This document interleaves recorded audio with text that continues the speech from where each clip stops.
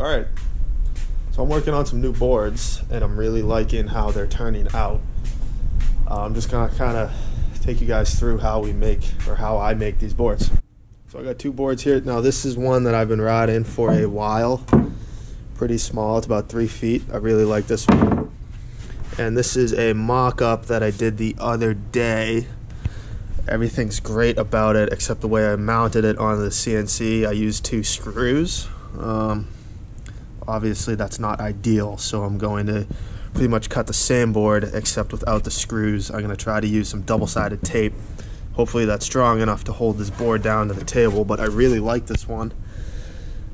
So it's got, as opposed to this where it's just a few boards glued together, you can see, if we go this way, it's just 3 boards glued together. That's nice, but it's not ideal. Sometimes, you know, it warps a bit. I don't know, I'm just not a fan of that style. So what I did here is I actually have, I think it's 23 separate strips glued together, and it comes out so much flatter. It's a lot nicer. I really like the look of it better too, and you know, I can add different types of wood to get a nice stripe pattern down the line. And I designed this is completely designed on the computer, so it's just a way better shape than the older boards. And then I can also, with the use of the CNC, get an exact 90mm slot down here to mount the foil to. That's a huge help. It's just such a much better feature as opposed to the old way I was doing it. You can see I kind of hacked in here a few times to make adjustments, but I was just drilling holes, putting the inserts in. It was kind of hard. I had to like quadruple check measurements to make sure it was exactly 90mm apart, but this is just so much better. So we're kind of just gonna montage it, I guess, and go through, show how this is cut. So I already went through the process of cutting these strips and gluing them all together. So this is kind of how the boards start out. Really, it's just a rough blank like this with a whole bunch of strips glued up. It really makes for a much better board. So I'm going to take this, mount it, throw it on the machine, see how it does.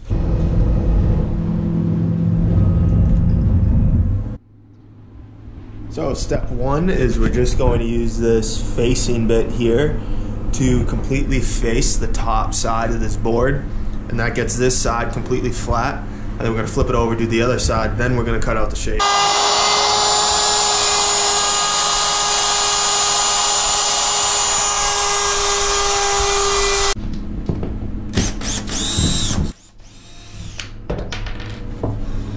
So now that is perfectly flat. Okay, so I now have the board program pulled up here. This has been flattened on both sides, and I've now taped it, double-sided tape, and it seems to be on there pretty well. So I'm going to see how it does as we run it. I'm probably going to slow down the router a bit just so there's not so much force on it, and we're going to get the bottom side of this board shaped.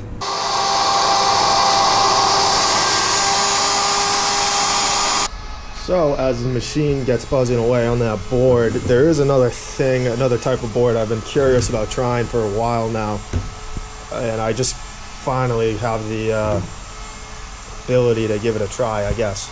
And that's a chambered board.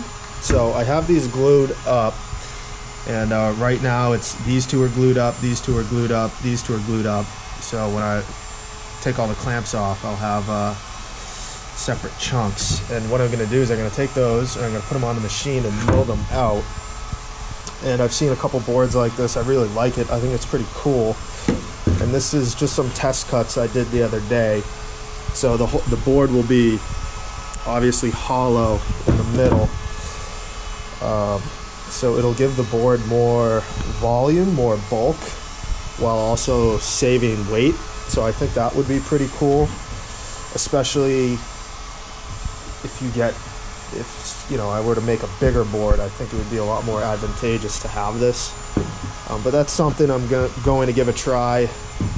I'm not quite sure when it will be done and ready, but I'm just going to get chugging along on it. I'm just getting the process started right now. So that'll be pretty cool as it comes along. Alright, so this is right out of the machine. I just gave the edges a little bit of a hand sand because that's what you need to do.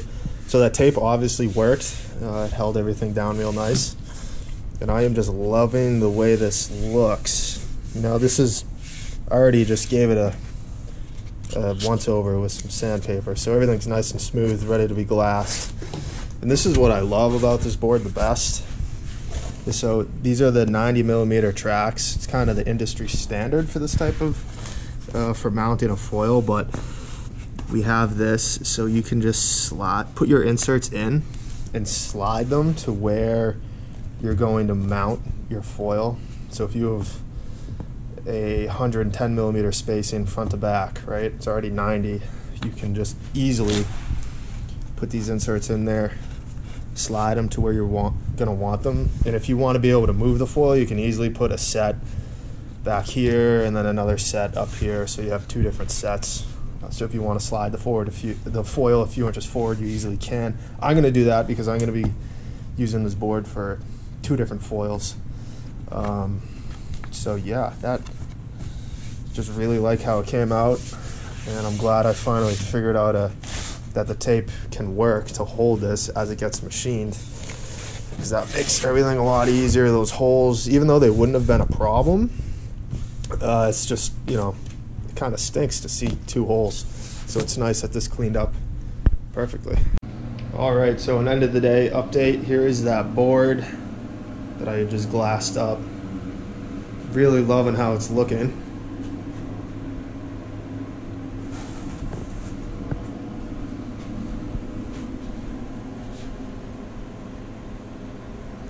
And then I got a little bit more work done on that chambered board that I'm experimenting with,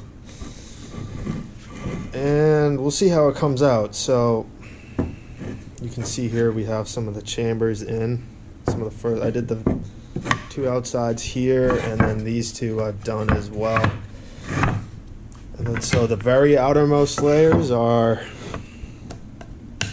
solid, right? And so these are gonna go here. So the idea is chamber them all out like these, and then glue them all together, and then give the board its final shape. And I'm thinking it's gonna be pretty light, because this piece is pretty light. And again, I'm gonna take down a couple millimeters on the top, a couple millimeters on the bottom, so this will get thinner. A lot of this won't be here. A lot of this will be trimmed as well. And then, you know, 1 layer of glass on the whole thing, and it'll be interesting to see how it turns out. So that's going to be it for the day. This is kind of my first in the day type video. I don't know if I'll keep doing them or not, but we'll find out.